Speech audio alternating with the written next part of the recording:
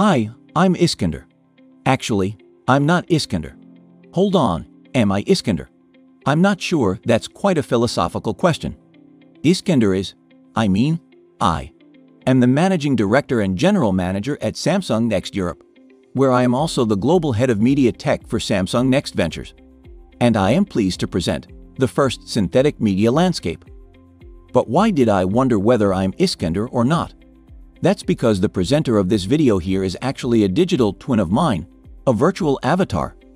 I haven't recorded this video. I just wrote the text script and provided the slides.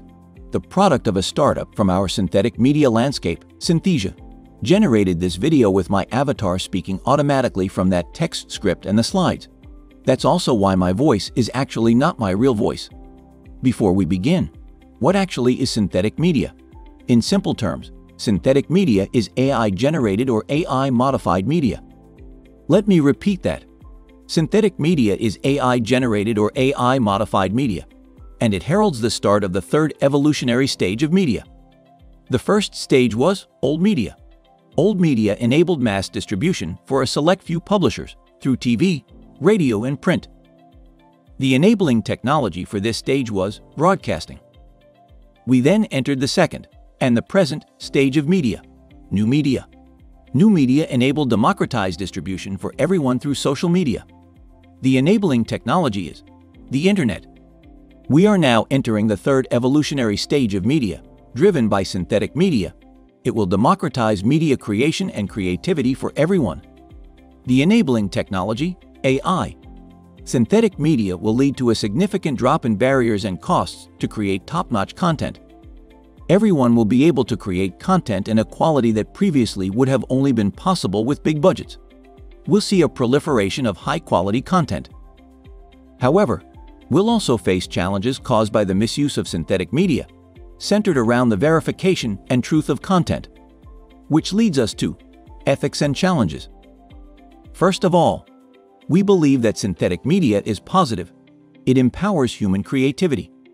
But we also recognize that new technologies like synthetic media run the risk of being misused, which is why we are open to joining the conversation on how the industry defines its ethical standards and encourage all startups working in the field to do the same.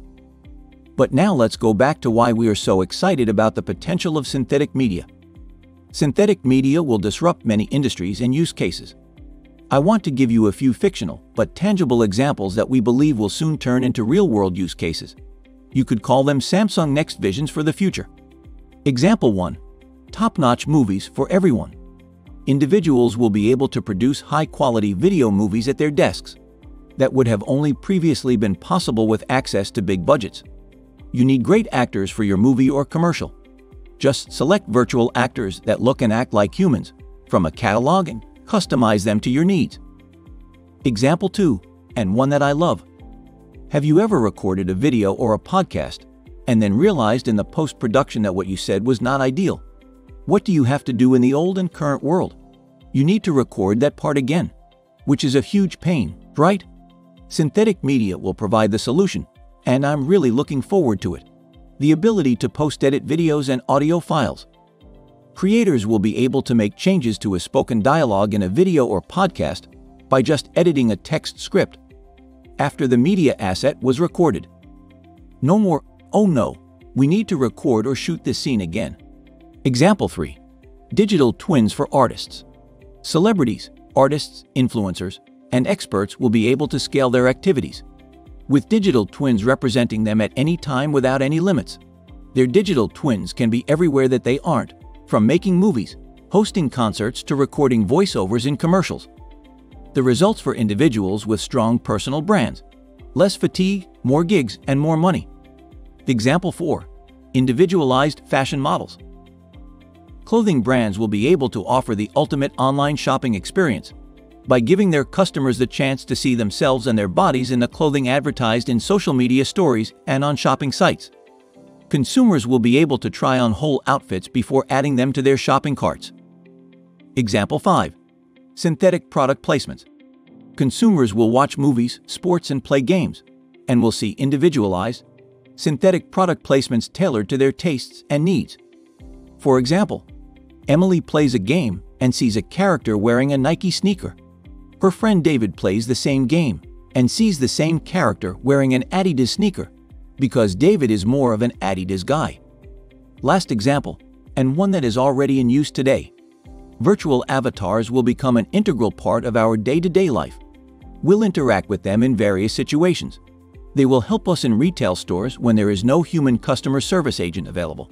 They will take our orders at fast food chains. They will instantly help us online when we have a question about a product. Some will look like comic characters, will look and act like real humans, and some won't even be embodied. They will come in all shapes and sizes. Thinking a bit longer term, we will interact with intelligent virtual characters in immersive virtual worlds and games throughout our daily lives through audio and augmented reality. We will play with them, confide and trust in them with things we might not want to share with real humans. We'll learn from them, be entertained by them. Some could even be representations of friends, family, or notable people that are no longer with us. And a last example, anonymization. We're caught on camera on an almost hourly basis. Online, our social media accounts are automatically able to register and identify our faces with the help of computer vision. As a result, our identities are becoming more transparent every day. With the help of synthetic media, we'll be able to swap our faces and bodies on actual videos and images with synthetically altered versions of us. The effect will still look the same for the human eye, but machines won't be able to identify us as the synthetic media tools will alter all relevant digital fingerprints. The future is now. Many synthetic media startups already work on solutions that will turn these visions into reality. In the last months, the Samsung Next Media Tech team worked on the first synthetic media landscape that we're launching today. The landscape covers mainly startups from the US and Europe and some examples from Asia across segments like speech and voice synthesis, music and sound synthesis, image and video synthesis, game content, avatar and mixed reality synthesis, natural language generation and consumer protection. In our landscape deck, you'll also find one-slide company profiles for a lot of the startups in our landscape. If you have questions about synthetic media, would like to feature your startup in our landscape deck, or you're looking for an investment, reach out to our Samsung Next Media Tech team. We have team members in New York, in Berlin, in Tel Aviv, and in Seoul. You'll find our team members' names and contact details in our landscape deck. The future is now, my friends. Start to discover the opportunities of synthetic media. Let us work towards a bright future by mitigating the risks of misusing the technology and by leveraging the technology to help every human being to express their creativity on an entirely new level. And now, go to syntheticmedialandscape.com and download our landscape deck. Cheers!